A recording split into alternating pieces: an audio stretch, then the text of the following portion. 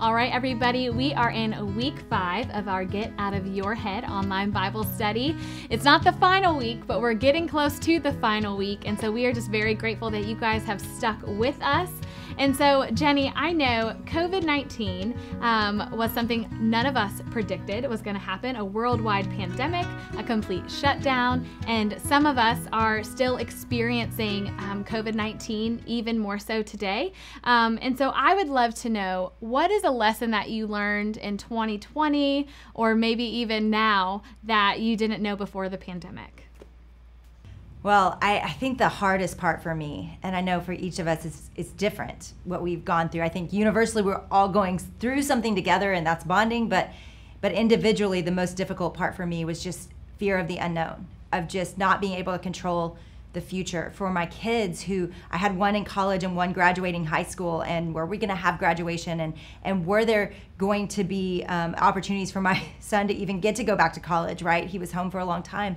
And so I worried about my kids. I lead an organization, and we were still trying to grapple with how do we take care of people, and how do we minister, and how do we serve, and then the financial repercussions for almost everybody in the world, right? That this has been a season where a lot of the ways that we provided for our organizations or for ourselves were taken from us. And so, I watched businesses just go out of business all around us. It was so sad and so difficult. Friends of ours lost their businesses, had to lay off people in the middle of it. So I do think there have been more difficulties than we can name, but the hardest part for me was just not knowing. It was almost just this feeling of being in a fog. Like I sit at the helm of a ship, and I'm supposed to direct it, and there's lots of people on the ship. There's lots of people that I lead. And for all of you, whether you lead a family or friends or a small group, there's that same feeling of just going, we don't exactly know how to plan for the future, and we don't exactly know where to go. And all of our instruments were broken, and and we were looking ahead, and it was paralyzing. And so what God taught me in that season was, you don't need to know where to go. And that, even saying it still to this day, it feels wrong. It feels like, well, no, I'm a leader, and I have kids, and I need to know where to go, and I need to know how to help them. And yet that wasn't our reality. Even the leaders of the leaders in the world, right? They were confused and saying something different every day. And I think what God did was he humbled us, and he showed us, I am bigger than you, and you don't know what's around the corner. And yet he also showed us that he's trustworthy. And if I look back at every single day, I think of give us this day our daily bread. That's how he taught us to pray. When Jesus was teaching us to pray, give us this day what we need to get through this day.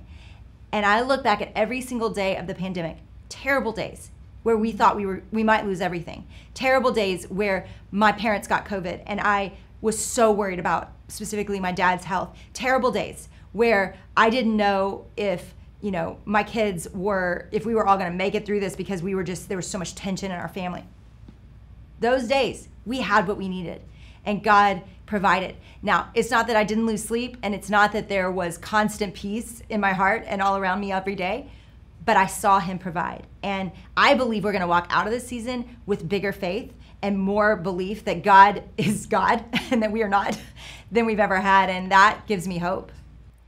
Jennie, I love that you said that you could see how God had provided for you and your family when you look back during your time as we were all in quarantine, and maybe some of you are still in quarantine depending on where you are in the world. But something that you mentioned also was just the fear of the unknown and the whole idea of not knowing what is coming down the pipeline. And so I would love for you to speak to the girl whose future feels unknown.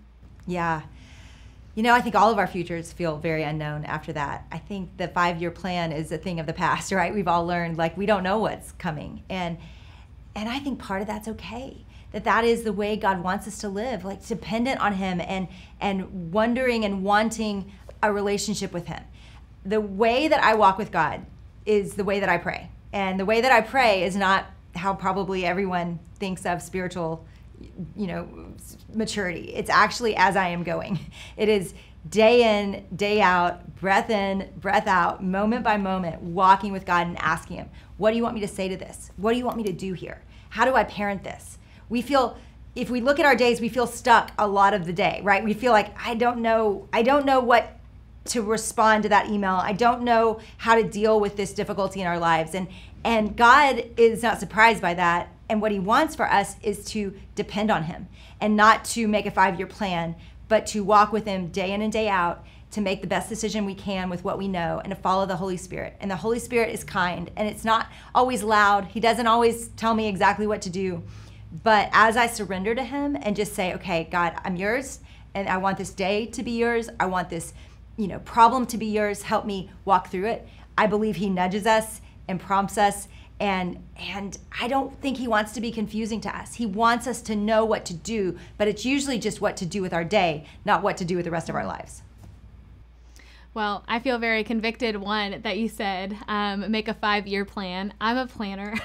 I love to know what's coming down the pipeline. And so that was really good for me to hear, to just do what's obedient for the day, right? Just do what's in front of you and just kind of put one step in front of the other. And I wish I would have heard that when I was 17 applying for colleges and just so confused about what I'm supposed to do with my future. So thank you for that reminder, especially now that I'm 29. That is always good to remember.